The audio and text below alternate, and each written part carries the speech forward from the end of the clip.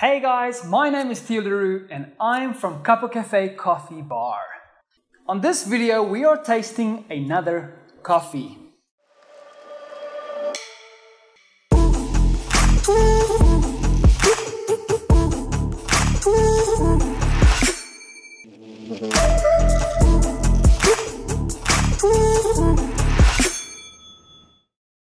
Today we are tasting the Been There from Kenya. Been There, a company in South Africa based in Johannesburg, and they've got a branch in Cape Town as well, is part of the fair trade. So they fair trade coffee internationally, and they've got almost all the registered coffees from the world. Do go and check them out. I'll put a link in the description so you guys can check them out. So if you would like to understand more about cupping, we have a video, I'll link it in the description down below, where I explain how many grams of coffee, water, and the whole process of cupping. Not going to go through everything again because we want to just get to the tasting and get it done with. 10 grams of coffee for 200 ml of water. Kenya, very nice coffee. Grows at an altitude of anything between 1,200 and 2,000 meters above sea level. Very fruity. One of the origins of coffee that likes to do natural dry process coffees. Now, natural dry process just means we don't take the skins off by washing it. We leave it to dry out like raisins. Then we take it off, and from there, obviously, we roast the coffees, grind it, and make it. So because of the natural dry process, it leaves a lot of fruity flavors inside the coffee. Now, Been There says that the aroma is berry-like. It has got a vibrant acidity and a fruity caramel flavor. So we'll see if we can pick up on the fruitiness, what types of fruits, and of course, just behind the tip of your tongue, you'll be picking up on that caramels or the bitter flavor of the caramel, which will be on the back of the palate.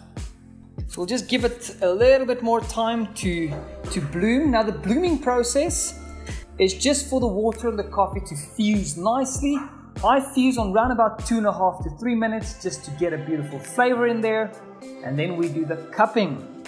Let's fast forward a bit. There we go, 2.5 minutes.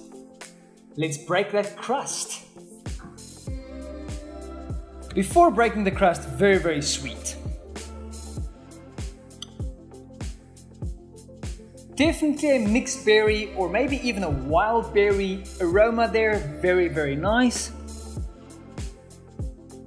I like that fruitiness coming out of coffee. So by the looks of the bean and the smell of the aroma, I'm gonna say that's just before medium roast.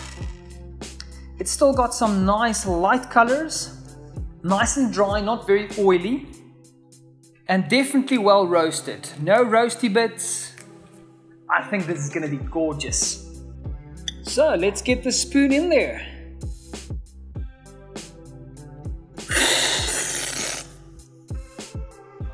Woo! Very vibrant acidity. I would say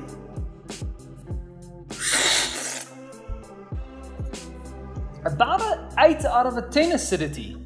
7 to 8 out of a 10. But this acidity doesn't linger very long, which is nice. So if you're not into sour coffees or into very fruity, citrusy coffees, then this one is fairly acid on the side of the palate, but then it disappears really fast, and then only the flavors stay behind. It's got the sweetness of a blueberry and the dryness of a blackberry. It's a very unique flavor for Kenya. So well roasted, guys. Well roasted. I would say the body's about a 6, maybe a 7 out of 10. This in an americano and an espresso, it's gonna be phenomenal. In a cappuccino, it might be a little bit on the weaker side.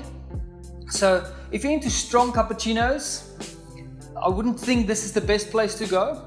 But this black with no sugar, it's going to be gorgeous. Now, of course, always remember, the moment you add sugar, you're not going to be picking up on all of the flavor notes, because sugar is very overwhelming in flavor. Flavor notes, side of the tongue, the acidity, I would say is like the skin of a grapefruit. It's kind of that bitter sour, which is gorgeous. Tip of the tongue, definitely blueberries, and maybe even the texture of blackberries. Bit dry, but very, very nice. Then the bitter elements, which would be the back of the tongue. Ah, yes, no, definitely a nice brown sugar flavor. Not too, like, the bitterness is not roasty, yet it's got a bit of the wood on the back. I would definitely rate this a great coffee. Good job, Been There. I really like your Kenya coffee.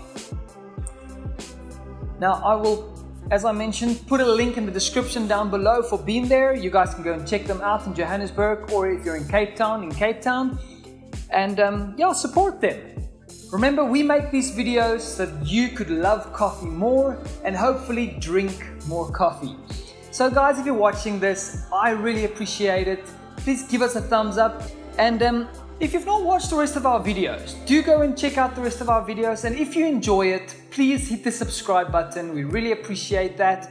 And remember to hit the little bell notification so you can get notified every single other time we upload. So good job Been There. Thank you guys for watching, and we'll see you on the next tasting.